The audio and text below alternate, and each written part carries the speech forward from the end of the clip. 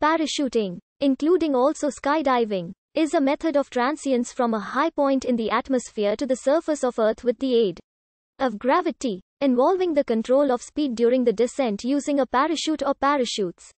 For human skydiving, it may involve a phase of more or less free falling, which is a period when the parachute has not yet been deployed and the body gradually accelerates to terminal velocity. For cargo parachuting, the parachute descent may begin immediately, such as a parachute airdrop in the lower atmosphere of Earth, or be significantly delayed, such as in a planetary atmosphere where an object is descending under parachute following atmospheric entry from space, and may begin only after the hypersonic entry phase and initial deceleration that occurs due to friction with the thin upper atmosphere.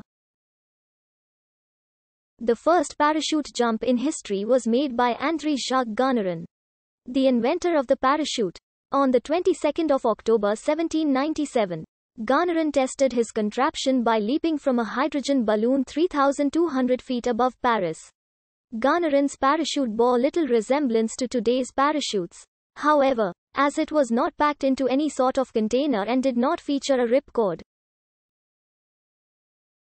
The first intentional free-fall jump with a ripcord-operated deployment was not made until over a century later by Leslie Irwin in 1919, while Georgia Broadbeck made an earlier free fall in 1914 when her static line became entangled with her jump aircraft's tail assembly.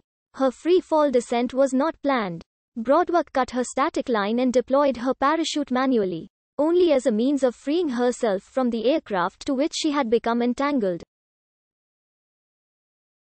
The military developed parachuting as a way to save aircrew from emergencies aboard balloons and aircraft in flight, and later, as a way of delivering soldiers to the battlefield. Competitions date back to the 1930s, and it became an international sport in 1952. In World War II, thousands of combatants across the globe experienced exiting an aircraft and parachuting to the ground, either as a paratrooper dropped into combat or as flight crew escaping a crippled aircraft. Some servicemen discovered that it was enjoyable, and after the war ended kept jumping.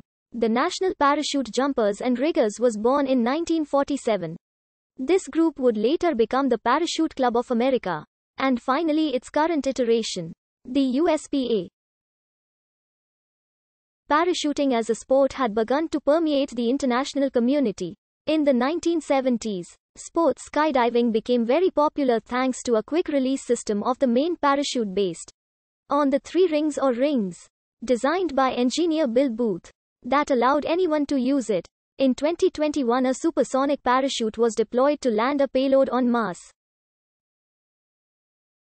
Parachuting is performed as a recreational activity and a competitive sport. It's widely considered an extreme sport due to the risks involved. In 2018, there were 3.3 million jumps in the US. Modern militaries utilize parachuting for the deployment of airborne forces and supplies. Special operations forces commonly employ parachuting, especially free-fall parachuting, as a method of insertion. Occasionally, forest firefighters, known as smoke jumpers in the United States, use parachuting as a means of rapidly inserting themselves near forest fires in especially remote or otherwise inaccessible areas. Manually exiting an aircraft and parachuting to safety has been widely used by aviators and passengers to escape an aircraft that could not otherwise land safely. While this method of escape is relatively rare in modern times, it was occasionally used in World War I by German military aviators, and utilized extensively throughout the air wars of World War II. In modern times, the most common means of escape from an aircraft in distress is via an ejection seat.